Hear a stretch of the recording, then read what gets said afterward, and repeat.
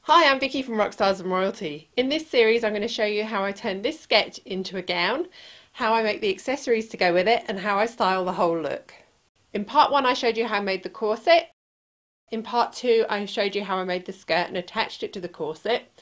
In this part I'm going to show you how I add all the embellishments to the corset, how I create the straps, how I make the tulle cape sleeves, and how I finish the dress off. So I still need to add the eyelets to the back of the corset and the panel underneath the lacing once all the embellishments are done. So I've got the offcuts of the tulle and the rest of the tulle edging. I've got my little drawing here just for reference as I'm pinning things on. I've got lots of pairs of these green leaf appliques. I've got my pin cushion, which is on elastic so I can wear it around my wrist, which makes it easier.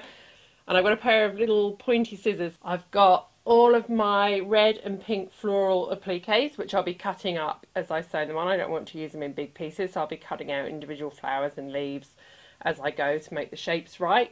And then I've got my 3 colours of chiffon flowers, which I'll be cutting off the ribbon and using individually.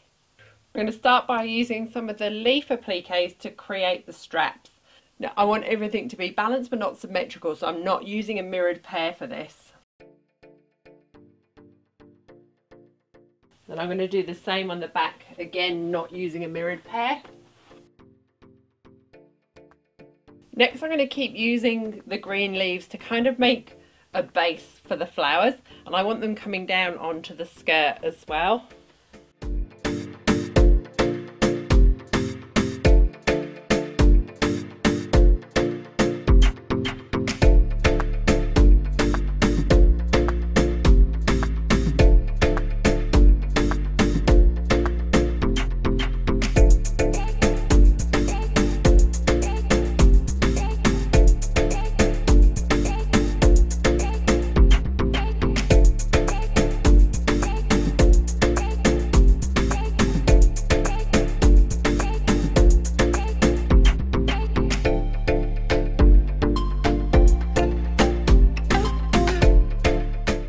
Really happy with how the leaves are looking and how the straps are looking. I'm going to sew all of these on using a clear thread now.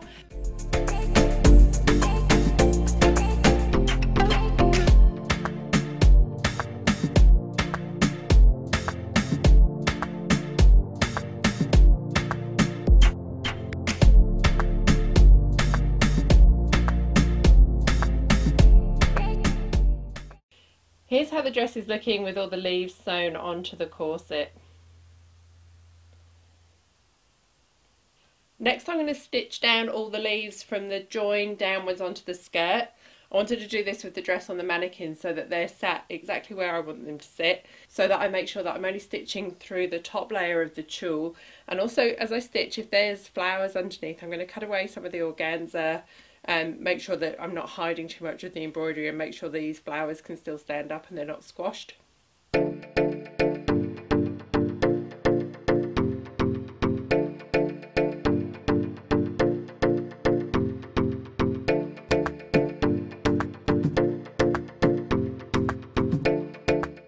To make the tulle cape sleeves, I'm going to cut 2 pieces of tulle that are 120 inches or 305 centimetres long and 50 inches or 127 centimetres wide. I'm then going to curve the front, so from 50 inches there and 50 inches across, this is going to be 50 inches all the way around here. This next 5 inches is the bit that then attaches to the shoulders, and this whole bit is then the back of it. I'm actually going to just cut a slight curve on both of these corners just to round it off a little bit. So this is the part that will hang down sort of straight from your shoulder, down your arm and down the side of the dress, and then this part will drape to form the front and this part will drape to form the back. You could alter all of these dimensions to get the drape that you want. You can do really small ones just by cutting a smaller part. If you want it just to come down to your elbow, just measure from your shoulder to your elbow and curve it here, and you can still have it really long at the back. So it's a really versatile way to add pretty fluttery floaty sleeves. I've cut both of my tulle cape sleeves and pinned them on. I cut them to the exact size and shape in my little diagram that I showed you. So you can see the front bit hangs down like that, and then it's an even length all around the side here, and then as it gets towards the back it starts getting longer, and then the long wide parts hang down the back. I'm going to pin some more of the leaves coming down onto the sleeves, which is what I drew in my little sketch, and then I'm going to start pinning all the flowers on. So I've got the flowers left over from this, which I spent when I was having my hair done today while my bleach was doing. I spent a lot of time cutting them out. I've got all the red and pink flowers, and I've got more leaves as well. So once I've sewn these into place, I'm going to cut and pin all the flowers all over the corset, some coming down onto the skirt as well, until I'm happy with how it looks.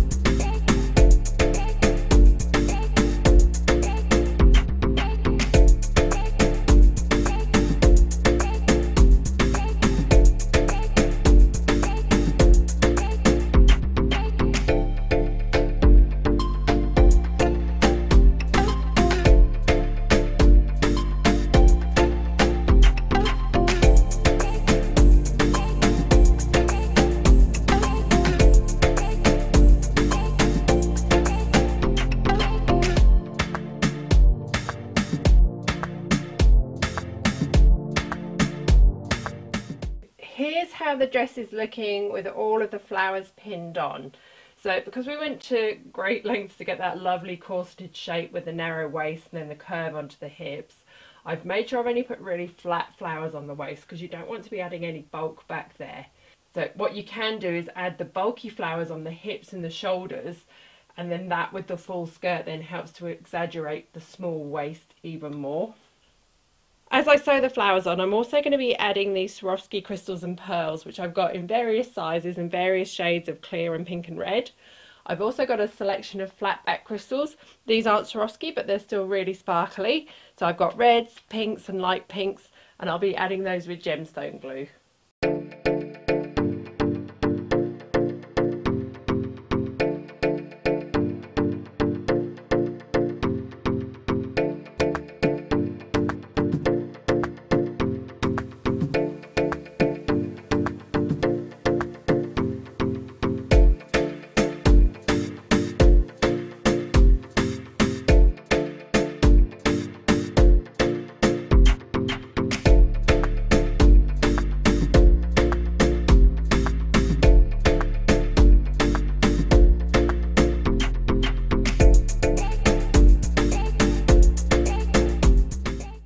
I'm making my panel to go underneath the lacing at the back of the corset. I've cut 2 layers of calico and I've added some boning in a kind of ladder pattern to it, so we need to support it vertically and horizontally. So the size will vary that you'll need to make depending on the size of the gap at the back of your corset. Mine is 5 inches at the top, it's 10 inches long, and it's 3 inches wide at the bottom.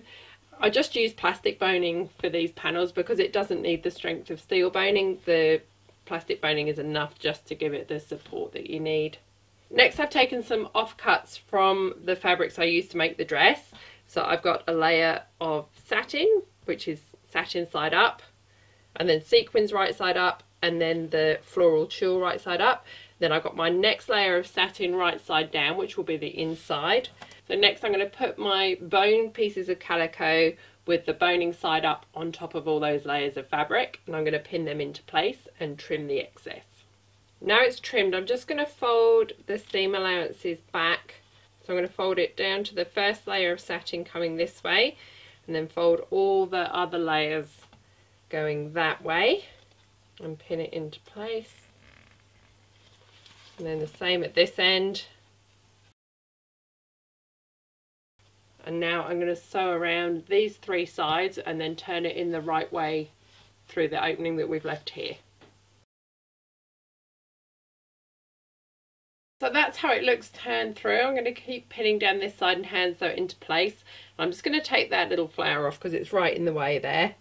Then I'm going to hand applique some of the flowers and leaves that I've used on the corset part of the dress, just so it matches completely and looks like a continuous piece of fabric once the corset's laced up. So I'm going to use these offcuts without the 3-dimensional flowers on, because once this is under the ribbons, we don't want the flowers to catch on the ribbons as the corset's being laced up. And remember as well, it's only the middle part of this you'll see once everything's laced up, so you don't need to worry about the edges too much because they'll be underneath the edges of the corset with the eyelets. So I think I'm going to do that. So I'm going to hand sew these into place, and that's our panel done. Next I'm going to put the eyelets in the back of the corset. I use these eyelets that come with the backs. I think they're called grommets in the US. I've marked between the 2 straight steel bits of boning at the back of the corset. My marks are 1 inch apart, and starting just down from the top and just up from the seam where the skirt joins on. And then I've also marked halfway between that gap there, so I know where to make my hole, and I've done that on both sides of the corset. And I always do this bit on the floor because my floor is concrete, so it's really strong to hammer into, whereas my desk wobbles a little bit. Next I'm going to take an awl. I'm going to push that through the centre of this cross here, through all the layers, which makes a hole. Next I'm going to take this little tapered metal tool. I'm sorry, I don't know what it's called, or I think I got it at a car boot sale years ago. I've seen people use knitting needles as an alternative for this. So you need something that's going to stretch your hole. You don't want to cut a hole the size that your eyelet or grommet is, otherwise it will just fray. See, I'm going through one of my leaf appliques there. Then you take the front half of the eyelet, I put it on the end of my little tool, and then I use that to pop it back through. Then I take the back with the back of the eyelet, pop that in, take the front of the closing tool,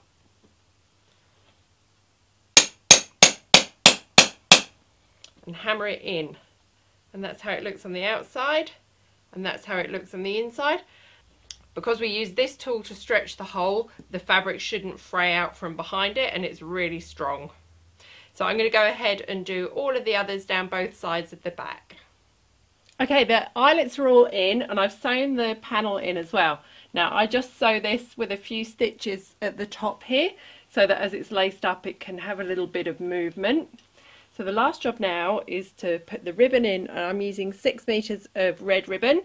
I actually had to buy 2 3-meter lengths, so I've knotted them at one end, but the knot will hide under there. They were out of the red that I needed in the length that I needed, so I'll replace it at some point when I can, but this will work for now. So the last job to do is to put the ribbon in and lace it up, and then I'll be back to show you the finished dress on the mannequin. And then in part 4 I'm going to be decorating shoes to go with it. Part 5 I'll be showing you how I make the headpiece to go with it, and part 6 will be the wig and makeup look to go with it, and then the finished look all together. Please subscribe if you haven't already, click the little bell so that you get notified as soon as the next videos are up, and I will see you in the next video.